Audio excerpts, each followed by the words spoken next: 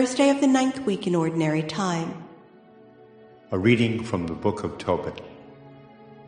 When the angel Raphael and Tobiah had entered Media and were getting close to Ecbatana, Raphael said to the boy, "Tobiah, my brother." He replied, "Here I am." He said, "Tonight we must stay with Raguel, who is a relative of yours. He has a daughter named Sarah." So he brought him to the house of Raguel, whom they found seated by his courtyard gate. They greeted him first. He said to them, "Greetings to you too, brothers. Good health to you and welcome." And he brought them into his home. Raguel slaughtered a ram from the flock and gave them a cordial reception. When they had bathed and reclined to eat, Tobiah said to Raphael, "Brother Azariah, ask Raguel to let me marry my kinswoman Sarah." Raguel overheard the words, so he said to the boy, "Eat and drink and be merry tonight, for no man is more entitled to marry my daughter Sarah than you, brother. Besides, not even I have the right to give her to anyone but you, because you are my closest relative. But I will explain the situation to you very frankly. I have given her in marriage to 7 men, all of whom were kinsmen of ours, and all died on the very night they approached her. But now, son, eat and drink. I am sure the Lord will look after you both." Tobiah answered, "I will eat or drink nothing until you set aside what belongs to me." Raguel said to him, "I will do it. She is yours according to the decree of the book of Moses. Your marriage to her has been decided in heaven. Take your kinswoman. From now on, you are her love and she is your beloved. She is yours today and ever after. And tonight, son, may the Lord of heaven prosper you both. May he grant you mercy and peace." Then Raguel called his daughter Sarah, and she came to him. He took her by the hand and gave her to Tobiah with the words, "Take her according to the law. According to the decree written in the book of Moses, she is your wife. Take her and bring her back safely to your father. And may the God of heaven grant both of you peace and prosperity." Raguel then called Sarah's mother and told her to bring a scroll so that he might draw up a marriage contract, stating that he gave Sarah to Tobiah as his wife, according to the decree of the Mosaic law. Her mother brought the scroll, and Raguel drew up the contract, to which they affixed their seals. Afterward they began to eat and drink. Later Raguel called his wife Edna and said, "My love, prepare the other bedroom and bring the girl there." She went and made the bed in the room as she was told and brought the girl there. After she had cried over her, she wiped away the tears and said, "Be brave, my daughter. May the Lord grant you joy in place of your grief. Courage, my daughter." Then she left. When the girl's parents left the bedroom and closed the door behind them, Tobiah arose from bed and said to his wife, "My love, get up. Let us pray and beg our Lord to have mercy on us and to grant us deliverance." She got up and they started to pray and beg that deliverance might be theirs. And they began to say, "Blessed are you, O God of our fathers. Praised be your name forever and ever. Let the heavens and all your creation praise you forever. You made Adam and you gave him his wife Eve to be his help and support. And from these two the human race descended. You said, 'It is not good for the man to be alone. Let us make him a partner like himself.' Now, Lord, you know that I take this wife of mine not because of lust, but for a noble purpose. Call down your mercy on me and on her, and allow us to live together to a happy old age." They said together, "Amen, amen," and went to bed for the night. The word of the Lord. The responsorial psalm. The response is, "Blessed are those who fear the Lord." Blessed are you who fear the Lord, who walk in his ways.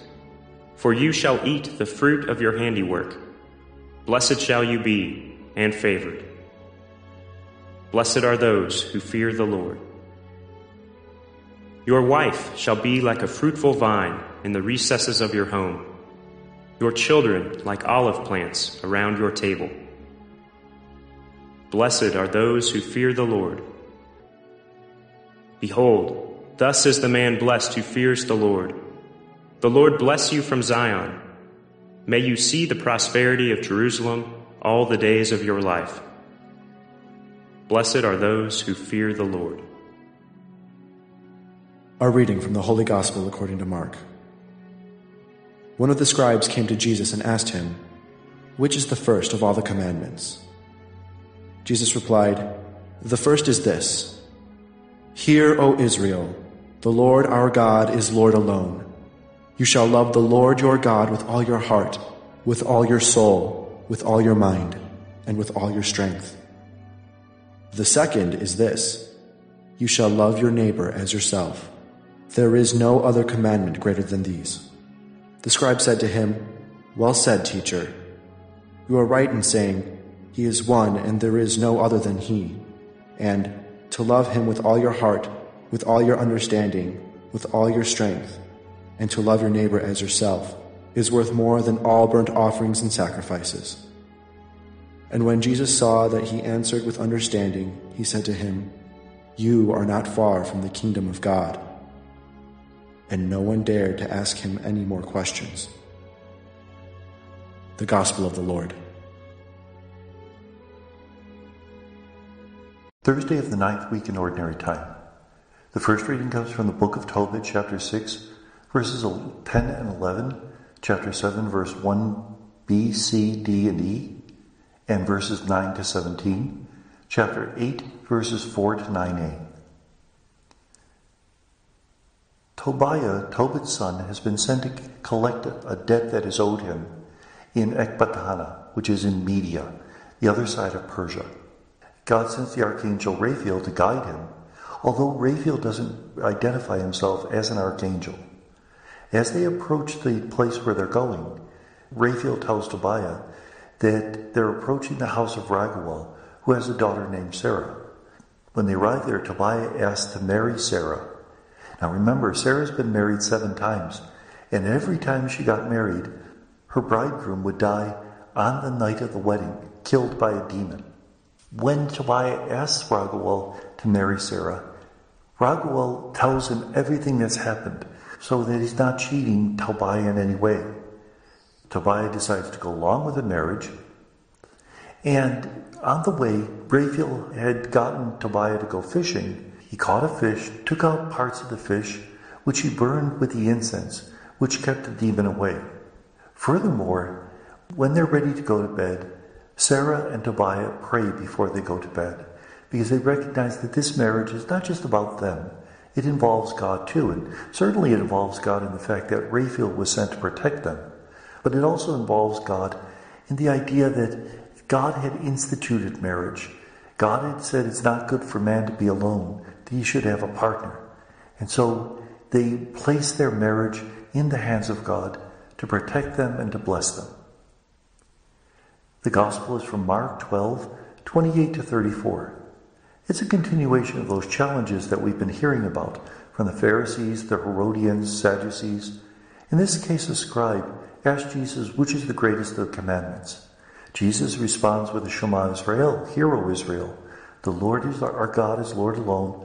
You love him with your heart, soul, mind, and strength. Now, what does it mean to love the Lord with your heart? It means to love the Lord with your intellect, because the Jewish people believed that you thought with your heart. With your soul, you love the Lord even in times of persecution, till they rip the soul right out of your body. With your strength, it means to love the Lord with your physical possessions, that you dedicate everything to the service of God and neighbor. And with your mind, it means to love the Lord with your conscience, that you try to be single-hearted, that you serve the Lord without any holding back. And then we're to love our neighbor as ourselves. Well, even the scribe recognizes that this is truly the great commandment. And he says that, and Jesus' response, you're not far from the kingdom of God. Notice at the very end of the passage, no one dares ask him any more questions. He's been able to respond very well. Remember, in ancient Israel, cleverness was very important. It was a sign that you were speaking through the Spirit of God. And Jesus has shown that cleverness all throughout these challenges.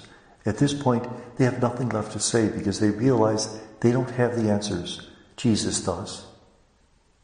And may God bless us.